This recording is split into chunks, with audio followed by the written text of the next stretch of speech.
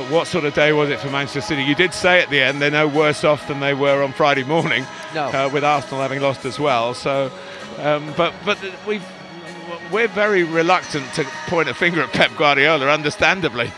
No, we there's something not City-like about them.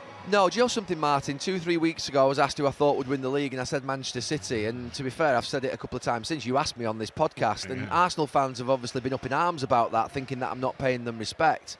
However, I have to say that yesterday when Arsenal lost, because of what's happened in this last week, I said this to you before the game, I'm less sure about City. I said this to you before the game. I'm less sure about City before this game than I was 2 weeks ago. And today they can go within 2 points of Arsenal. That seems really strange. But the Cancelo incident, the leaving out of De Bruyne, Diaz and Laporte still stuck on the bench, just things that I look at and think Gundogan not playing today, it just feels all a little bit odd. Some would call it tinkering. You know, he's a genius, Pep Guardiola, and this is a moment in time. But it isn't beyond criticism. We have to notify people when we think that we see something that's not strange. And this is a very odd period in the sense of what's going on. We said a few weeks ago when we did this reverse fixture, why is De Bruyne not playing? Why is Cancelo not playing? Why is so-and-so not playing? Why is Diaz and Laporte not back at centre-backs? I'm still thinking that now, but he made us look stupid a few weeks ago because obviously they came back and won 4-2. But not to satisfy him, because after that game, even though they come back and won the game, he made that press conference and the interview with us about things not being right. And they're not right. No, honestly today, that was not. I mean, forget the fact that they've lost 1-0. There's been times when I've watched Pep Guardiola's teams lose, and I've thought that's still a Pep Guardiola performance. The amount of times that they got counter-attacked on today, the amount of times that they got broken through, the amount of space that they gave up in midfield, and the joy that Bentancur and Højbjerg had, that doesn't happen. When Manchester City are absolutely at their best, they make sure they sustain attack. So they'll keep the ball up in the final third of the pitch. They'll play it around. They'll often give it away. But then when they give it away, they'll go and win it back 9 times out of 10 within a 20-30 minute sort of space, 20-30 yard space. Today, they were having to charge back to their own goal. And that's because they're just not right. You know, I spotted the sort of idea of that right channel where Rico Lewis was playing. I thought if he comes into midfield, Kulusevski and Kane will spring into that side with Emerson Royal, and they did do, and it was an out for Tottenham the whole day. What Manchester City ordinarily do is not give you an out. They don't give you an out.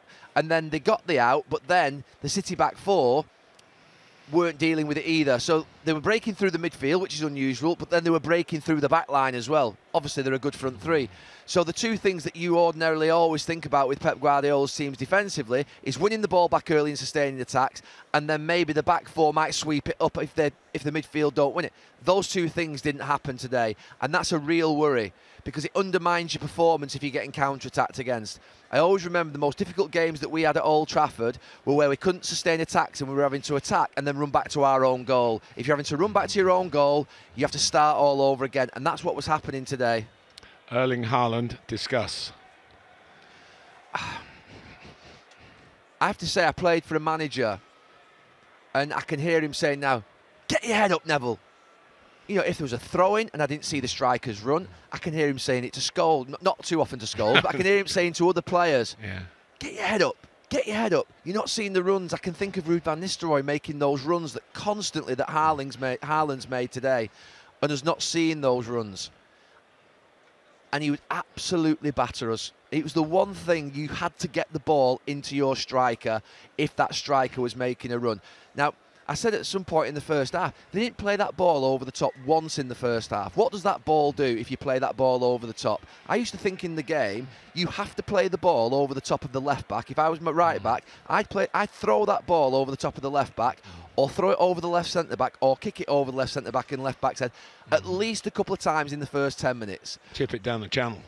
What that makes them do, maybe you can do it with a bit more quality nowadays than maybe we did 10, 15 years ago, but what that makes the defenders do is think that you're going to play it in behind and then they drop off. Then you get your space to feet. It's really, really simple. It sounds sort of a little bit too basic for how these players play nowadays. I know they're tactically and technically incredible, so I'm not in any way, shape or form referring back to say you need to go back to play how we play, because Pep Guardiola's designed football in a way which, to be fair, is unbelievable. But I have to say today that back three for Tottenham, they don't feel like they've played against Erling Haaland. They've played against him, but they haven't played against him. They've not been threatened. He's made, I don't know how many runs, Martin. You've seen them, I've seen them, Jamie Carragher's seen them, the people at home have seen them. The fans in this stadium have probably seen them, where he's made that little run and he's gone in behind and he's made that run into that channel. And if you play that a couple of times in the first part of the game, it might then create that extra space in front for the other players like Alvarez or Bernardo Silva. It just allowed, because they never played it, the Tottenham back 5-3 to squeeze.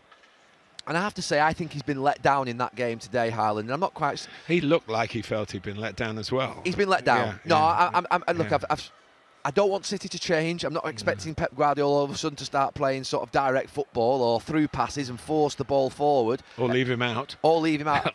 But I think he has been let down today. And if Pep Guardiola and his coaching staff are watching that game back, which they will be tonight or tomorrow morning, they must be saying to their players, surely your first port of call is looking where Erling is and looking what he's doing. Because if you can get him through in one, then you're going to... Now, that might mean that, they were forcing it probably a little bit earlier on the season at times when they were trying to find him maybe too much.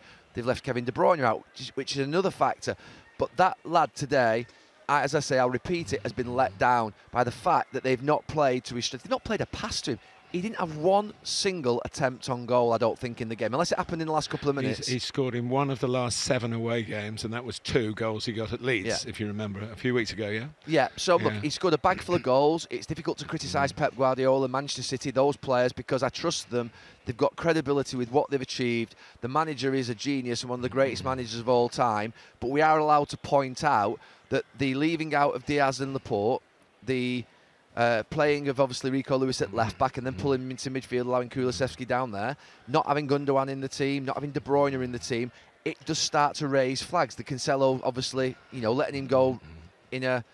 Well, it was quick. It was all of a sudden, he's gone in a flash. He snapped his fingers and you're gone, yeah. You're gone, you're out. Yeah. So there's things happening that are making me more nervous. I don't want City to win the league. I prefer Arsenal to win the league out of City because I think the league needs it and I think Arsenal deserve it at this moment in time. But in terms of my prediction, I'm actually more concerned before this game when I saw City's team today, not just now after they've lost. When I saw that team, I thought, he's still tinkering. Because I just think straight away, I look at it and think, Ake left back, Diaz and Laporte, Walker right back, you've got your solid back four there. That will really be difficult to penetrate if you Kulusevski, Son and Kane. You put Gundogan and De Bruyne in front of Rodri. You've got your delivery in midfield. You've got Gundogan's sort of connectivity that he brings. You've got the brilliance of Rodri. He looked exposed in that game today. And then you might have Alvarez, Grealish, Mahrez, and obviously Haaland up front. Whichever one of those ones you want to play wide. They have lost something with Sterling and Jesus. I mentioned it in commentary. They have lost something in the sense and Zinchenko as well. And Zinchenko. If you want that was the strange thing you said at half-time. Yeah. And you're absolutely right. If you want a left-back to go and play in central midfield and be that sort of, if you like, play that dual position, he's probably the one of the best that you could find. So it seems strange more and more that Zinchenko's been let go. But the two wide players, Sterling and Jesus, they did make those diagonal penetrative runs in between full-back and centre-back. Jack Grealish and Mahrez very much stay wide, so they have lost a little bit of goal threat from those wide positions. That's obviously been replaced by a centre-forward who can score more goals than the one they had last year. But things are changing a little bit, and they're still working it out. We said at the start of the season it might take time for Erling Haaland to integrate into this team, but because of all the goals he scored, we sort of thought, well, he has settled in straight away, but he hasn't. Forget the goals. He hasn't settled in straight away in the sense of how they're using him and how the team's playing, because it is scruffy at this moment in time. And a little bit of a worry, I would say. Not something that can't be overcome next week. We're doing the game next week, aren't we? Manchester City and Aston Villa. And then they play, I think, Arsenal on the Wednesday. So they've got a big 2 games coming up and they could be within 2 points a week on Wednesday. But the reality of it is something isn't quite right. And I'm not sure of my prediction a couple of weeks ago because of Cancelo, because of the tinkering, because of what I see. And I have to say, I felt that before the game when I said it to you. It's worrying me if I was City, the way in which Pep Guardiola is in some ways just doesn't look like he's quite happy and settled with the squad.